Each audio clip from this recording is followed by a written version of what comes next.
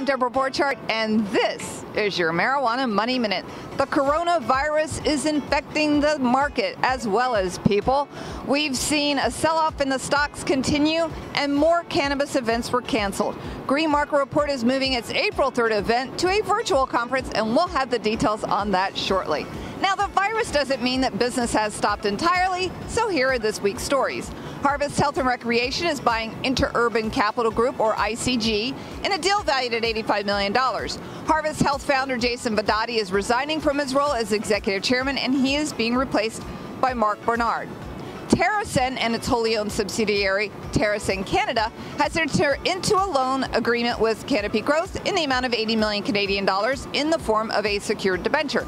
TerrAscend is a Canopy Rivers portfolio company, so that's convenient.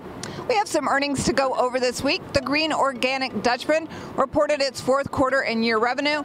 It came in at $3.25 million for the quarter and only $11 million for the year. The company had a net loss for the quarter of $144 million and a year's net loss of $195 million. So obviously shareholders weren't happy with that. Columbia Care reported fourth quarter revenue of $24.5 million and full year revenue of $78 million. The net loss for the quarter was $28 million and the net loss for the year was $106 million. Vireo Health closed on a non-brokered private placement offering of $10 million. Luxury cannabis company BR Brands joined forces with longtime cannabis beverage company Dixie Brands. They gave Dixie an implied value of $43 million. Psychedelic medicine company Mindbloom has opened its first location in New York City. The company says it has plans to expand rapidly and is looking at locations in Los Angeles, San Diego, San Francisco, and Austin, Texas.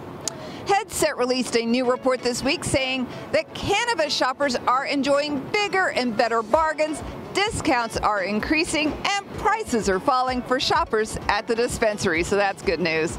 And that's it for this week. I'm Deborah Borchardt reporting from Times Square for the Green Market Report.